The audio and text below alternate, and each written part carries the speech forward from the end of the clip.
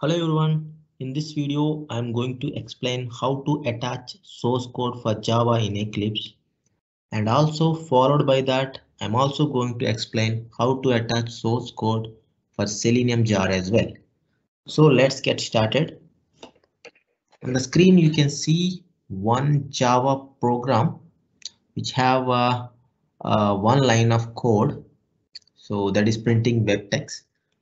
So first you should go to the line of code for which you want to attach source code, and then you should hold the control key on the keyboard, and then you should click on that particular line using mouse left click button. So when you do mouse left click on that line, so it opens a class file editor which tells source not found since we did not attach any source code. So here there is an option called attach source. So you should click on that, and then also you can see the location of your GRE, or it tells the GRE you are using. So it says you're using GRE 1.80-211. So this is the GRE version you are using. So based on that, you should attach the source code from the JDK of the same version.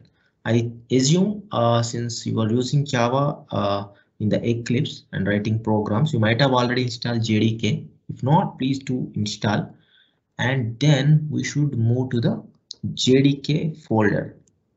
I click on the external file, and you should go to program files in the C, and there should be a Java folder, and you should select Java, JDK 1.8.0.211, which is of JRE you are using. Open, and then you should see src.zip. Click on that and open, and you can see this path is added. Click on OK, and you have the source code now.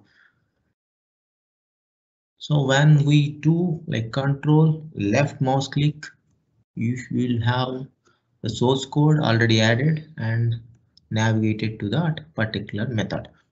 So now I'm going to tell you how to attach source code for the Selenium. So for that, I'm adding a line of code from the Selenium. So that is initiating a WebDriver. So now I have a line of code which initiates a Chrome driver. Now I do the same thing holding Control key and do left mouse click on the Chrome driver, and it says source not found. But you should focus on the location. It says the jar file automation selenium, and this jar is not found. It says that there is no attachment for the jar file. So you should click on attach source. Ideally it navigates once we select the location and click on the external file.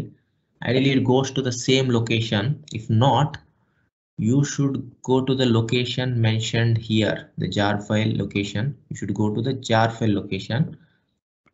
So once we go to the jar file location, along with the jar, here you also have a sources.jar. So you should select that and click on open and click on OK, and you have the source code. Thank you. If you like this video, please give me a thumbs up and please do subscribe for more videos.